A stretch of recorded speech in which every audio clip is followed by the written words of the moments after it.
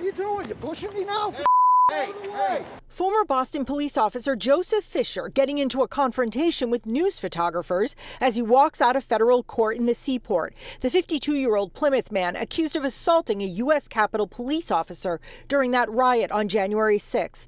The FBI says it has pictures of Fisher at the Capitol that day. The complaint says he was at the former president's rally on January 6th, noting Fisher is wearing a red-colored North Face jacket, glasses, and a dark beanie with the logos of several Boston sports teams on the front.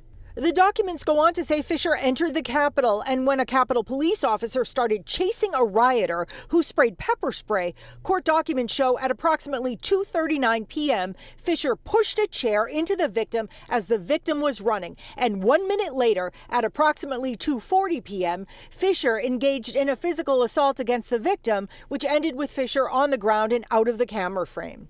Along with the pictures, the FBI also says it tracked Fisher's cell phone records. In court, we learned Fisher is not working right now and is receiving a disability pension. He was released and ordered not to have any guns and to stay away from Washington, D.C. unless it's to go to court or meet with his lawyers.